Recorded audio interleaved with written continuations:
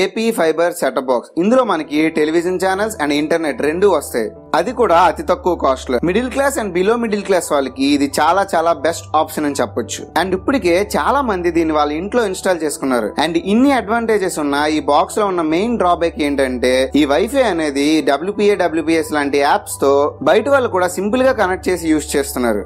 So ఈ రోజు మన వీడియోలో ఈ వైఫై పాస్వర్డ్ ని ఎలా సెక్యూర్ గా ఉంచాలి, మన వైఫై నేమ్ ఎలా చేంజ్ చేయాలి, అండ్ ముఖ్యంగా వైఫై పాస్వర్డ్ ఎలా మార్చాలో తెలుసుకుందాం.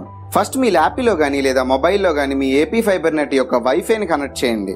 అండ్ ఇప్పుడు క్రోమ్ ని ఓపెన్ చేయండి. ఇక్కడ సెర్చ్ బార్ లో నేను చెప్తున్న ఐపీ అడ్రస్ ని టైప్ చేయండి, 192.168.55.1. ఇప్పుడు మీరు ఎంటర్ నొక్కగానే మీ వైఫై లాగిన్ పేజ్ లోకి ఎంటర్ అవుతారు. ఇక్కడ యూజర్ నేమ్ లో ADMIN అడ్మిన్ అని టైప్ చేయండి. అండ్ పాస్వర్డ్ ని VERTEX25 అని టైప్ చేయండి. డౌట్ ఉంటే కింద డిస్క్రిప్షన్ లో చూడండి. ఇప్పుడు మీరు మీ సెటప్ బాక్స్ తో సక్సెస్ఫుల్ గా లాగిన్ అయ్యారు. ఇక్కడ మీ సెటప్ బాక్స్ కి సంబంధించిన డీటెయిల్స్ పేజ్ ఓపెన్ అవుతుంది. అండ్ ఇక్కడ కనిపించే వైఫై సెటప్ బాక్స్ ని ఓపెన్ చేయండి. అండ్ ఇందులో వైఫై 2.4 GHz సెట్టింగ్స్ మీద క్లిక్ చేయండి.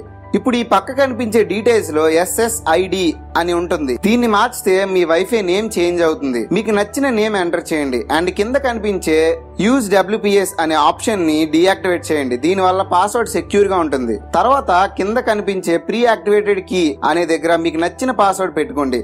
అండ్ ఇప్పుడు అప్లై అని కొట్టగానే మీ డీటెయిల్స్ అన్ని చేంజ్ అవుతాయి.